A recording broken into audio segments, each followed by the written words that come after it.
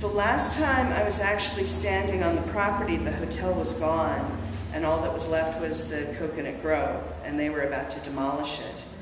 And so I took this big bag of hundreds of photos, and I just went there to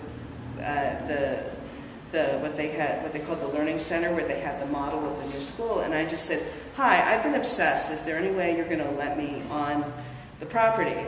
And they were sort of kind of amused at me, but they did, and they escorted me on and let me be there they let me take pictures for about a half an hour right by the circular entrance that is still there now. And I wasn't allowed to go in the building, but I had on a hard hat and I could take pictures along the side. And that was January, I want to say it was January of 2008, I think. I was going to say it was the writer's strike, so I wasn't working, I was available to do that. I think it was January of 2008.